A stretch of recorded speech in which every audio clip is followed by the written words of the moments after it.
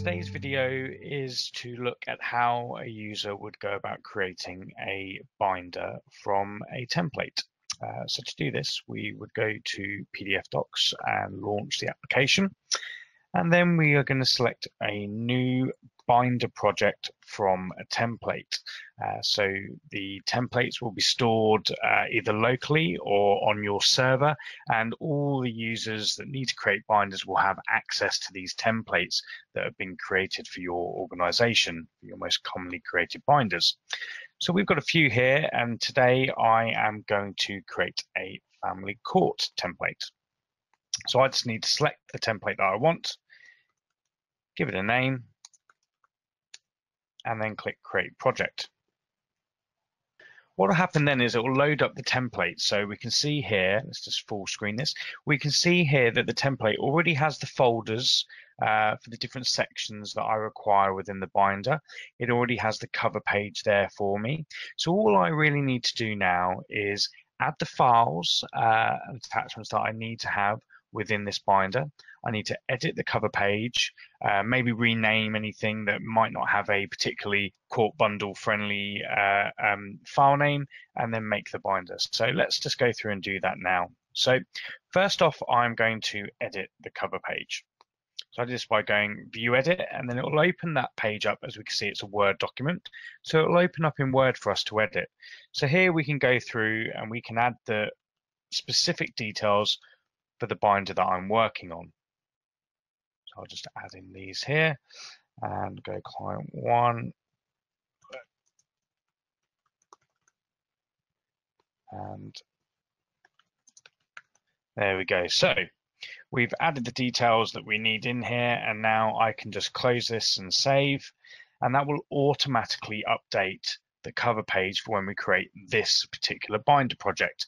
The default won't be amended that's on the server, that will stay the same. So now I just need to add the files that I want. So again, this can work with any DMS that we integrate with, so iManage, NetDocuments, etc. And we can pull files in locally as well. So if I just go to iManage here, and I'm just going to select some files that we're looking for here. So this is the correct matter that I'm interested in. These are all the finished files. So I can just select the ones I'm interested in, click open, and that'll bring them all through. So now I've got the files here in my binder project. I now just need to put them in the right folders. So we can go through and we can put these exactly where they need to be. So if I go to mark those into section A there. Now, one of the interesting things to note here is that I just moved that email there, but I hadn't selected that attachment. That's because this email has an attachment, as we can see if we just expand, of a balance sheet image. They are linked together, so they won't get lost and put in the wrong folders, etc. So it's easy, quick and easy to just maintain where everything needs to be. So let's just go through and move the other files to the other folders here. So put a few in there. And finally, these last couple of folders.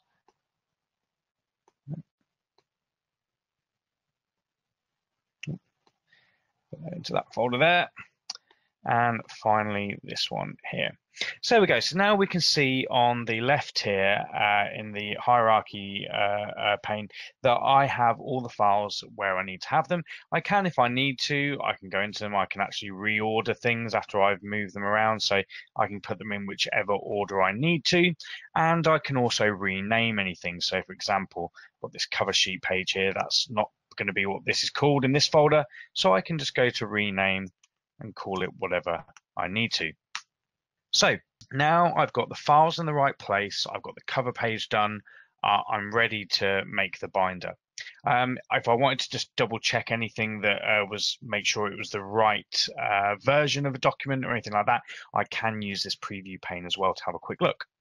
So let's go ahead and make the binder now. So I want to make a single PDF binder with an indexed hyperlinked table of contents, and I want to save it locally. So they're all fine for the settings.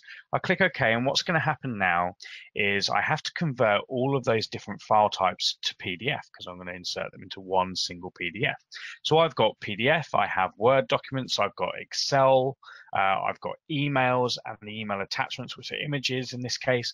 So I've got to convert all of those, and then it will store those within the project folder. So any subsequent versions of this binder that I create, it'll all run much faster because it doesn't have to do that initial conversion again.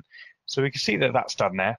Then it's going to apply any numbering sets like page numbers and folder names and things like that to the individual pages, any bookmarks, put together the table of contents with all the links, and then finally it's going to convert all of that and put it into that PDF and then open it up for us. And there we are. So if we just full screen this here, so we've opened it up in Adobe Reader here, just so we can see that, no matter which application you use, it's going to open up and look exactly as we needed. So we can see here we've got our cover page and we have the correct case numbers and applicants, etc. All the right details are there. And we can then go using the bookmarks pane here to the table of contents, and we can see here that we've got all the documents in the right order that we needed. We've also got all the right pagination, and for this Family Court bundle, it was very specific pagination around for each folder section that they have to have A numbering, A1, A2, A3, etc. But then when we go through to the next folder section, section B, the page number and restart. So we've got, rather than have to create that manually every time, it's all done automatically by the template. So then we can use this and we can go to any of the files that we need to. So if I, for example, go to any file here, click on that, open it up. So that was an email there. So we can see that emails, when we bring them in, they will get printed with the header of the information that's in there. So it's all nice and easy for us to see. We can also see the other documents. We see the headers and the numbering that we have there, and it's all included. So that is a very quick guide about how to go about creating a binder using a template. I hope that was useful. Thanks for your time.